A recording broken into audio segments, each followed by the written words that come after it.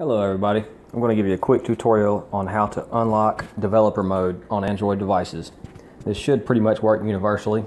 I haven't tested it on all devices, but I've tested it on a few. It's simple, it's fast. I'm going to take you right through it. First thing you're going to do is go to your settings. And when you get to settings, you want to find where it says About Phone. Find where it says Build Number. Now you simply have to tap on this 7 times to enable developer mode. 1, 2, 3, 4, 5, 6, 7. Notice on my device it says developer mode has already been turned on. But for you, if it hasn't been turned on, as soon as you hit it about 3 or 4 times, it'll start giving you a little pop-up notification that says hit it 2 more times to enable developer mode, blase, blase.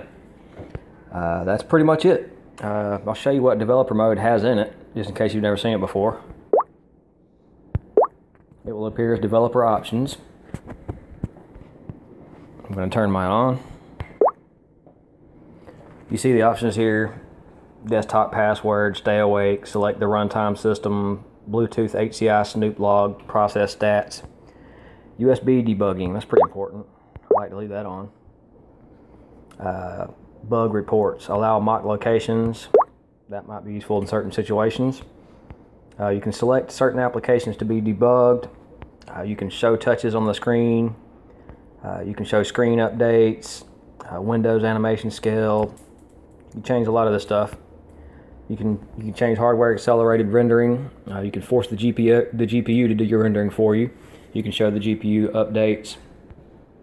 If you want to play with some of this stuff, of course, you're more than welcome.